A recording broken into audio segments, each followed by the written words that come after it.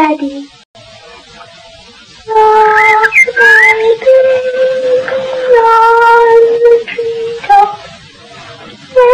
Such ordinary things make me afraid. Sunshine, sharp shadows on grass, white roses, children with red hair, and the name Harry. Harry. Such an ordinary name. When the bow breaks, the cradle will fall. Down will come baby cradle. Biotex, the new soak and pre-wash powder, presents Beyond Midnight by Michael McCabe.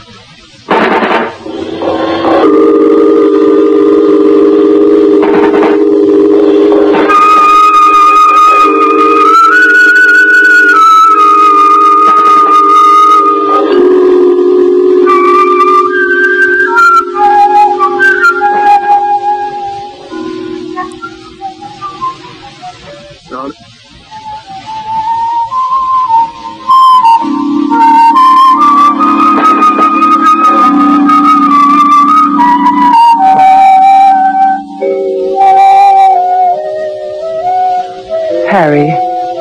Such an ordinary name. Yet the first time Christine mentioned it, I felt a premonition of fear. She was 5 years old, due to start school in 3 months' time. It was a hot, beautiful day, and she was playing alone in the garden as she often did.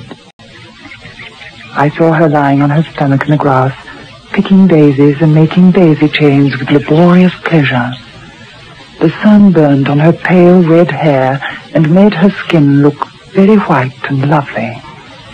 Her big blue eyes were wide with concentration. Suddenly she looked towards the bush of white roses, which cast its shadow over the grass, and smiled. Yes, I'm Christine. She rose and walked slowly towards the bush, her plump little legs defenseless and endearing beneath a too short cotton skirt. She was growing fast. Yes, my Mummy and Daddy. Oh, but they are my Mummy and Daddy. Chris? Chris, what are you doing? Nothing. Well, come indoors now, darling. Goodbye, Miss Gay, now goodbye. Chris? Who are you talking to? Harry. And who's Harry? Harry. I couldn't get anything else out of her, so I just gave her some cake and milk and read to her until bedtime. As she listened, she stared out at the garden. Once she smiled and waved. It was a relief finally to tuck her up in bed and feel she was safe. Oh, she's not that dark, I think. What do you mean, Jim? Well, it's not so rare for only children to have an imaginary companion. I had one myself called Oz. Used to talk to him all the time. Well, some kids talk to their dolls. Chris has never been very keen on dolls. She hasn't any brothers or sisters, so she talks to... what was it? Who did you say? Harry. Harry. Well, she hasn't any friends of her own age, so she mentioned someone. Harry. But Jim, why she picked that particular name? You know how kids pick things up. I don't know what you're worrying about. Honestly, I don't. Well, I'm not worrying exactly. It's just that when I feel extra responsible for her. More so than if I were her real mother. Sure, but Chris is all right. Chris is fine. She's a pretty, healthy, intelligent little girl. A credit to you. And to you. In fact, a thoroughly nice parent. Oh, yes, and so modest. Oh, it's silly of me, I know, but... oh, I just get a bit worried sometimes. I feel better now. You always make me feel better about everything. I felt consoled until the next morning.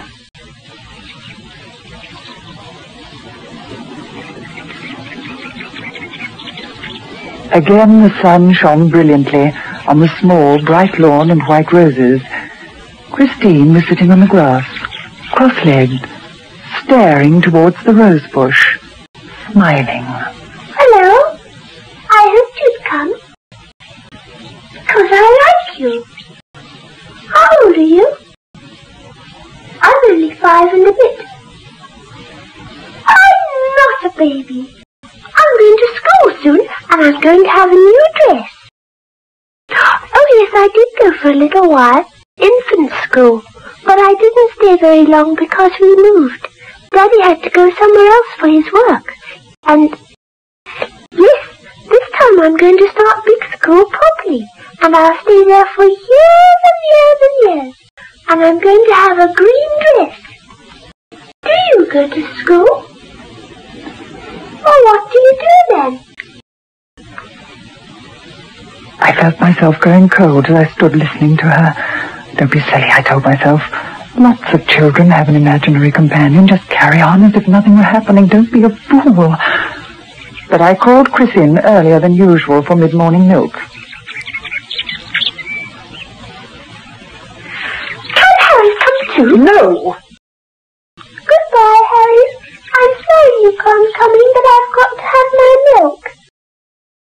Why can't Harry have some milk? Who is Harry, darling? Harry! He's my brother. But, Chris, you haven't got a brother. Daddy and Mummy have only got one child, one little girl, and that's you. Harry can't be your brother, darling. Yes, Harry's my brother. He says so. She drank her milk and emerged with a smeary top lip. And then she grabbed at a plate of biscuits. Well, at least Harry hadn't spoiled her appetite. He's your brother? He says so, does he? Oh, yes. He's nice. I must have my new dress soon because I want to show him, Mummy. It says green's a nice colour. Oh, I wish Harry could come to my new school with me. He'd be able to look after me. He said he would look after me because it comes very soon. I'll say one thing for imaginary companions. They help the child with their talking. With an accent. Accent? A Cockney accent. Today, Chris, well, she started speaking to me with a sort of Cockney accent, just a slight one. My dearest, every London child gets a slight Cockney accent. It'll be even worse when she gets to school. I mean, the big school, meets all the other kids. Don't worry. We don't talk Cockney, Jim. Where does she get it from? June. Who can she be getting it from except Harry? The butcher, the baker, the milkman, the coalman, the window cleaner. Want any more? I suppose not. Oh, it's so silly, but I can't help it. It's just that, well, darling, everything was so nice, so happy till this Harry business. Do you know what I think? I think you should put your mind at rest. What? Take Chris along to see old Dr. Webster tomorrow. Let him have a little talk with her. Jim, do you think she's ill? In her mind? Oh, good heavens, no. It's just that you're obviously upset about it. You don't understand, and when we meet something we don't understand, it's as well to take professional advice, that's all. That's what doctors are for. That's what they take a couple of quid from my salary every week for. Go and see Webster. Yes, I will. Here, have a cigarette. Thank you.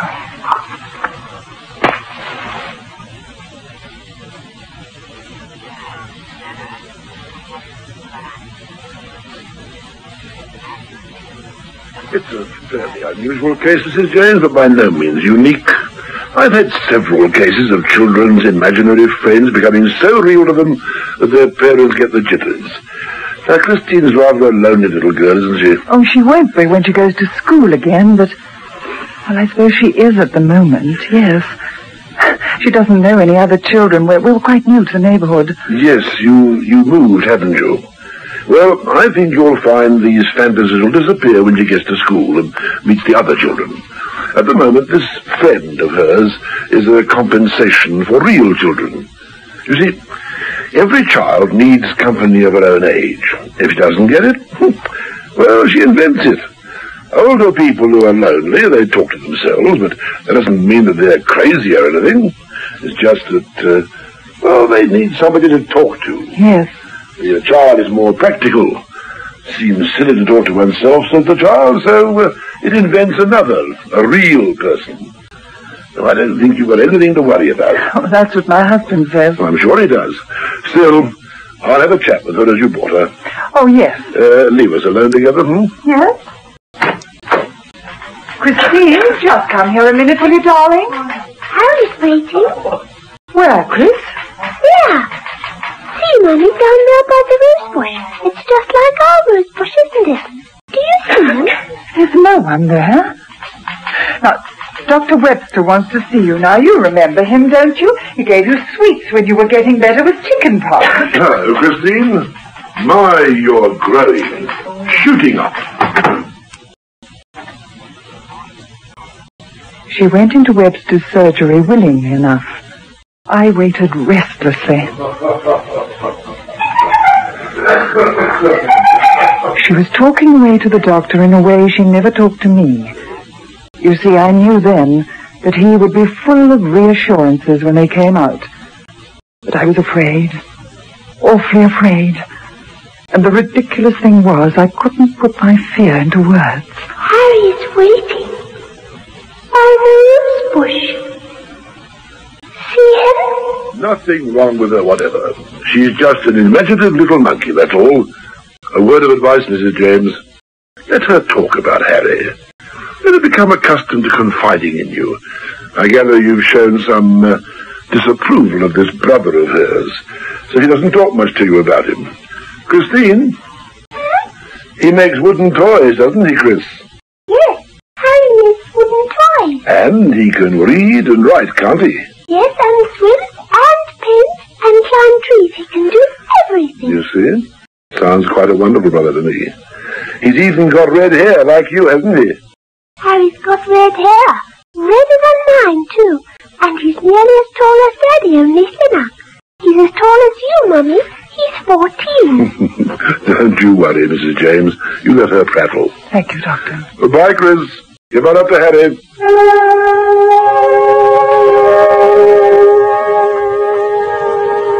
Harry's got red hair. Harry can swim. Harry can light fires. Harry can read and he can write, too. Harry's got red hair. Redder than mine. Harry, nothing but Harry. He can swim and fish and paint and run fast and make lovely toys. I'm sick of Harry. I'm not going to school without Harry. Oh, but you're looking forward to school, Chris. You know you are. I won't go without Harry.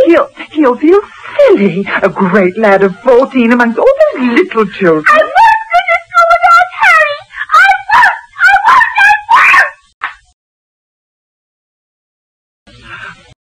Chris, I'm sorry, darling. I didn't mean... You see, darling, it's just that... Well, you wouldn't like Harry to be unhappy, would you? Would you?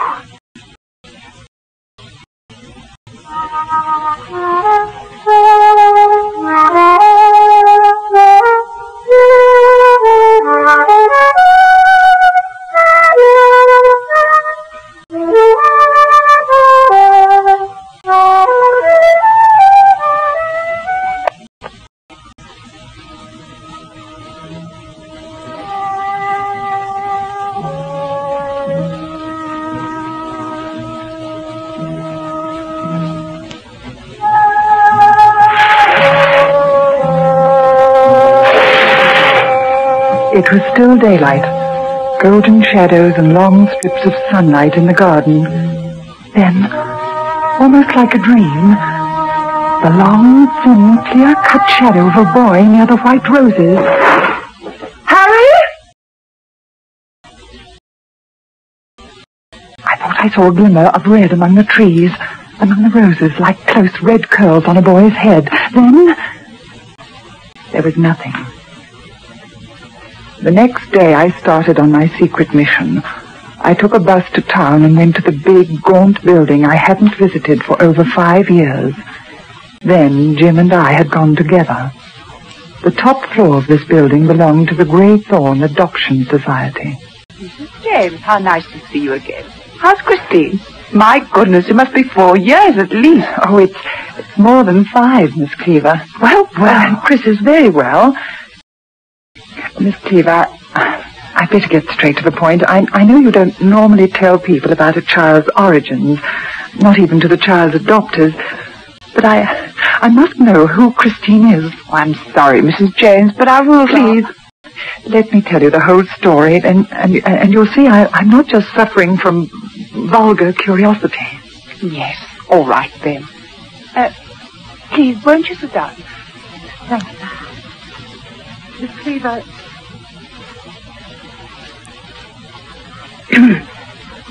It's very queer indeed, Mrs. James. Look, I'm going to break our rule for once. I'm going to tell you in confidence where Christine came from. Thank you. She was born in a very poor part of London. There were 4 in the family: father, mother, son, and Christine herself. Son? Yes.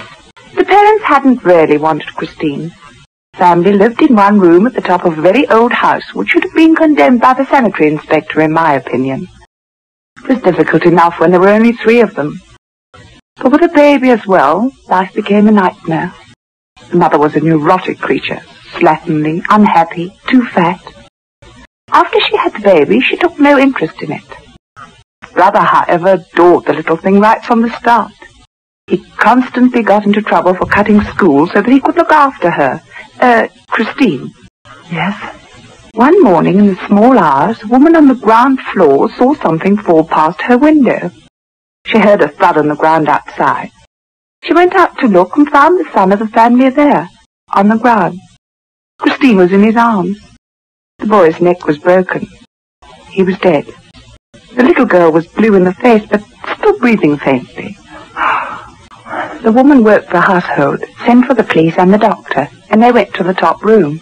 They had to break the door down because it was locked and sealed inside. The window was open, but there was an overpowering smell of gas. They found the husband and wife dead in bed. There was a note from the husband. It said, "I can't go on. I'm going to kill them all. It's the only way." The police concluded that he'd sealed up the doors and windows, turned on the gas when his family were asleep, and lain down beside his wife until he drifted into unconsciousness and death. But the son must have woken up. Perhaps he struggled with the door, but couldn't open it. He'd been too weak to shout. All he could do was pluck away the seals from the window, open it, and fling himself out, holding his adored little sister tightly in his arms. So her brother saved her life and died himself? Yes. He was a very brave little boy. Perhaps he thought not so much of saving her as keeping her with him. Oh dear, that sounds ungenerous. I didn't mean to be, Miss Cleaver. What was his name, the brother? Oh, I'll have to look that up for you. I'm glad Christine is well, though. I'd be most grateful if you'd count this information as secret between you and me, Mrs. James. As I said, we've never before... the family's name was Jones. The 14-year-old brother was Harold.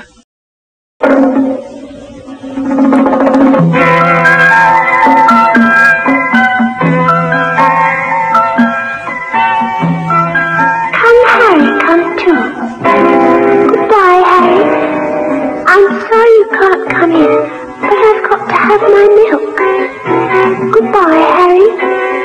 Goodbye, Harry. Goodbye, Harry. What does it all mean? I can't understand. It's not easy. But I think deep in her unconscious mind, Christine has always remembered Harry, the companion of her babyhood.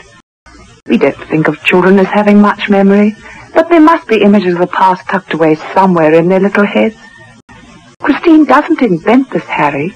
She remembers him so clearly that she almost brought him back to life again.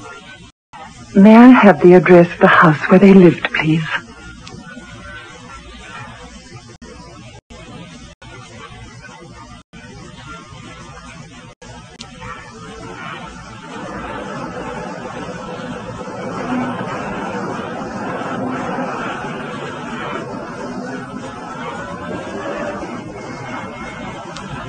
The house seemed deserted. It was filthy and derelict. But one thing made me stare and stare. There was a tiny garden. A scatter of bright, uneven grass splashed the bald, brown patches of earth. But the little garden had one strange glory that none of the other houses in the poor, sad street possessed. A bush of white roses. What are you doing here? Oh, I thought the house was empty. Should be. Been condemned. They can't get me out. Nowhere else to go. Won't go. The others went quickly enough after it happened. No one else wants to come. They said the place is haunted. So it is, but what's the fuss about? Life and death, they're very close. You get to know that when you're old. Alive or dead, what's the difference? Yes. I saw him fall past the window. What? That's where he fell, among the roses. Oh, he still comes back, I see him. He won't go away till he gets her. Who are you talking about? Harry Jones. Oh, nice boy he was, red hair, very thin. Too determined, though, always got his own way. Loved the little girl too much, I thought. Died among the roses. Used to sit down there with her for hours. Then he died there. Or do people die? Nobody's got any answers. No one nowhere. For you, the dead who ain't dead and the living who aren't alive. Yes, I'll go now. Goodbye. Dead who aren't dead and the living who aren't alive.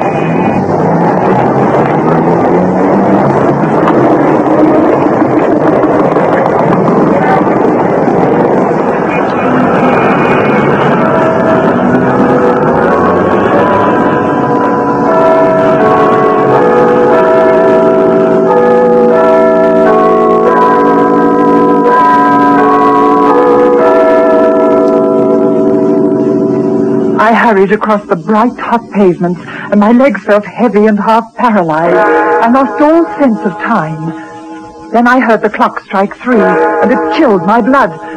At 3 o'clock I was supposed to be at the school gate, waiting for Christine.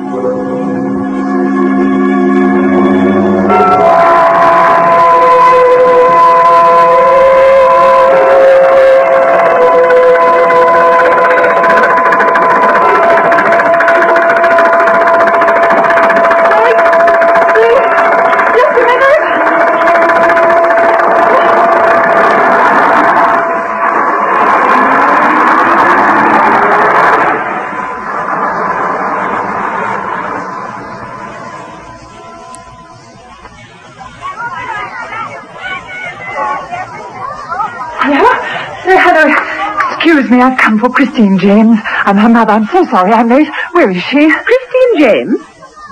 Oh, yes, I remember. She's new. With the little red-haired girl. That's all right, Mrs. James. Her brother called for her.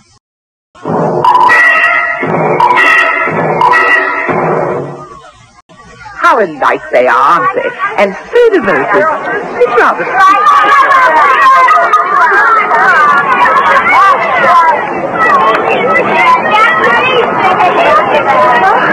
Christine! Where are you? Answer me! Christine! Oh, Harry! Don't take her away! Don't take her away, Harry! Christine!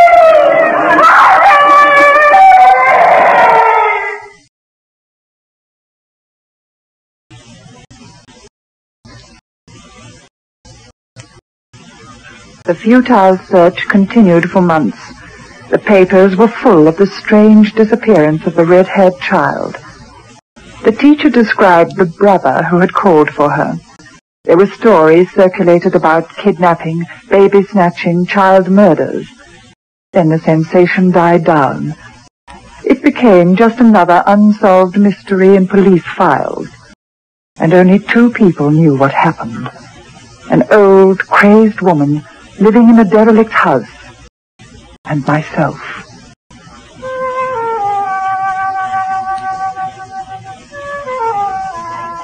Such ordinary things make me afraid. Sunshine, sharp shadows on grass, white roses, children with red hair, and the name Harry. ordinary name.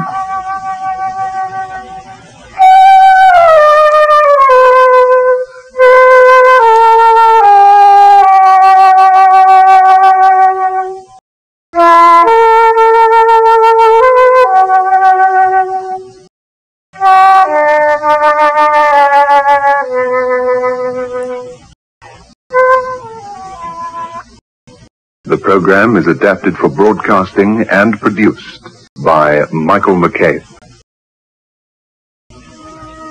Accident, automobile accident, over.